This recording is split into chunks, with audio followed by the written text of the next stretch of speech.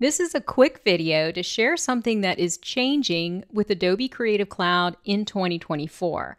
Now, I'm creating this video at the very end of 2023, and Adobe has announced that they will be discontinuing their Creative Cloud synced files service starting on February the 1st of 2024. And I've been telling people about this, and I'm noticing that it's universally confusing, which is completely understandable. I don't think Adobe's doing the best job of explaining this to us. So I'm going to try and clarify this. First of all, if you use Cloud Documents, don't worry. Cloud Documents are the files that you create when you use Illustrator on the iPad or Fresco, or if you save files from the desktop apps like Photoshop and Illustrator to the cloud. These are the ones with the cloud icon in the tab. Those are not changing, so don't worry about those. What is changing is this little folder that Adobe places on your system. Not everybody uses it, but it's like their version of Dropbox or Google Drive. It's a place where you can store any kind of file and share it with others. The folder itself is named Creative Cloud Files, and the service is called Creative Cloud Synced Files, and this is what's being discontinued. So I'm going to place a link below the video that takes you to Adobe's page with all the details. In my Creative Cloud files, I've got some brushes shared by Dave Clayton that I want to make sure I put those in a safe place.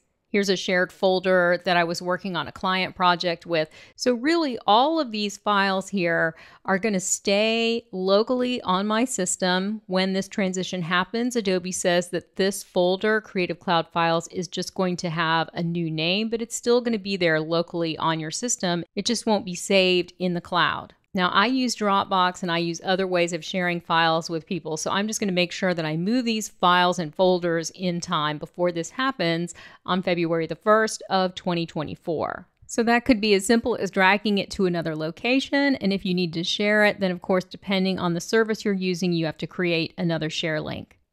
Now, I'm on a Mac, but if you want to find this folder on Windows, the directory path is listed in Adobe's documentation, which you can find at the link below the video.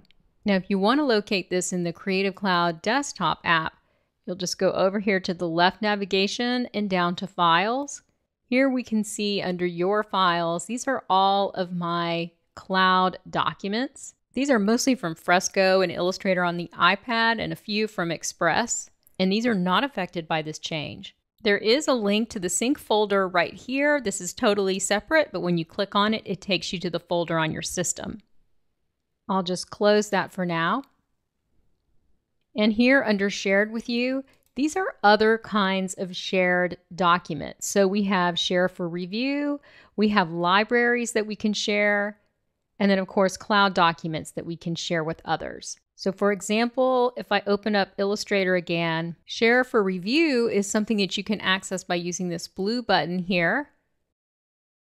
And then you can also gather comments and read them here at this comments icon. And neither of these features, Share for Review and Cloud Documents, neither of these are affected by this change to Creative Cloud synced files.